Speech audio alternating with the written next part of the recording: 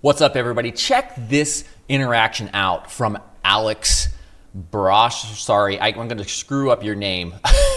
But I saw this yesterday and I was like, wow, how did he make that? Is it through actual 3D tools or is it through AI? What is it? So I kind of came up with my own idea and I wanted to recreate the workflow that might result in this or might not. And I came up with this right here. So I'm going to click play. Check this out. So this is working on web, and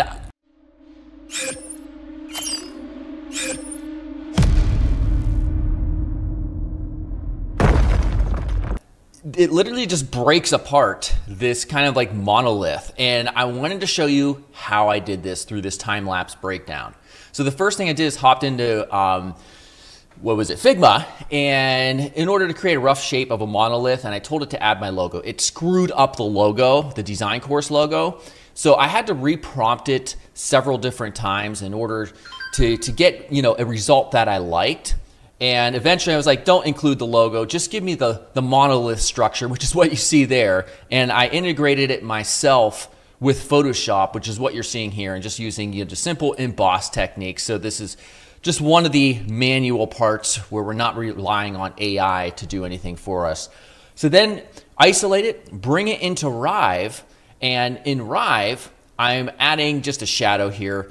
And really, this is where we add the logo. And I wanted to create a hover interaction. So this is what you're seeing here. I'm kind of making it, kind of like glow blue when somebody hovers over that little monolith. Kind of had this little effects where they're going to rotate around like this little glow effect essentially. And you're going to see that moving around here in a second. And essentially what we're doing in this process here within Rive is we're going to have a Rive overlay with this monolith graphic where you can hover over it. You'll see some text show up as well because I wanted to make it feel like a more full UI. And then what we do is you'll see I take a screenshot of the hovered state of that monolith and we feed it into Kling AI in order to animate it.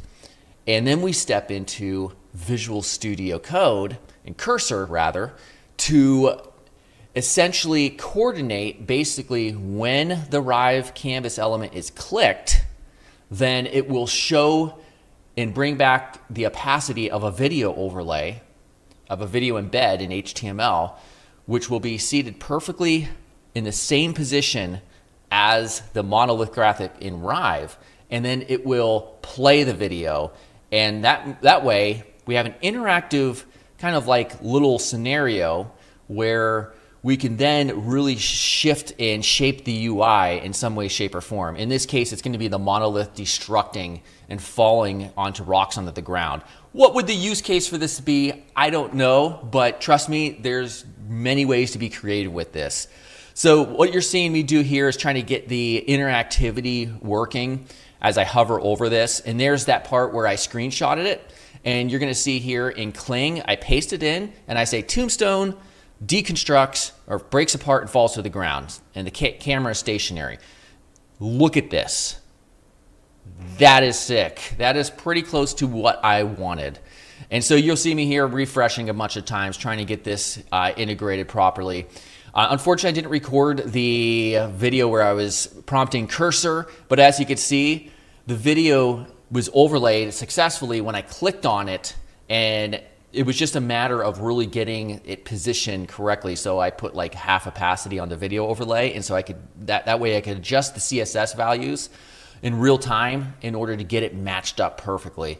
And it did work. So right here, I'm just kind of adding like a little power pulse click thing that kind of expands out after it's clicked in order to kind of just further make it feel like it's a much more interactive experience as you've seen there. Although I don't like that version, I end up changing that up a bit. And there we go. Basically, that is it. Here is the end result. And as you can see, you can add some sound in it to make it sound even more interesting. I also wanted to share with you 3 projects that I recently created, and these are going to be covered in this month's project-based course, and they're all skeuomorphic designs in Rive. So check out this one. It's kind of like a light temperature kind of, I guess you could say, visualizer in a sense. And then check out this one. This is one's really cool because essentially we are interfacing with JavaScript and GreenSock animation platform, and they're communicating with each other back and forth based on which of the tones is selected.